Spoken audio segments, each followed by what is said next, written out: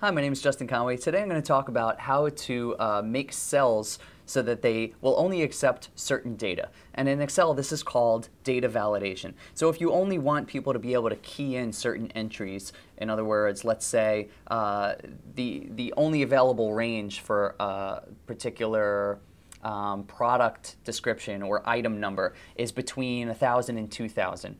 So you don't want anybody to be able to type in the number 50. There's a way to do that in Excel. I'll show you how. So you're going to use the validation method, which you can find if you click on the data column up at the top and then click on validate and click on data validation. Now you're going to have a variety of different options. You can have any value allows you to put in any value. You can have only whole numbers, decimals. You can create a list. If you create a list, that basically says that you're going to predefine a list of different items that you want to be basically selected when the person inputs that data into that cell. Date, time, etc.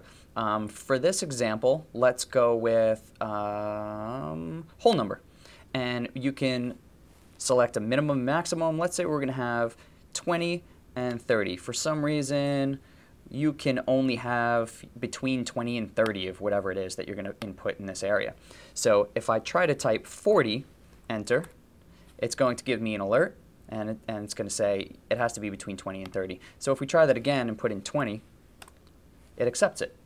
That's how to use data validation to make sure that you can only put certain data into cells in Microsoft Excel. My name is Justin Conway, and I hope that helped.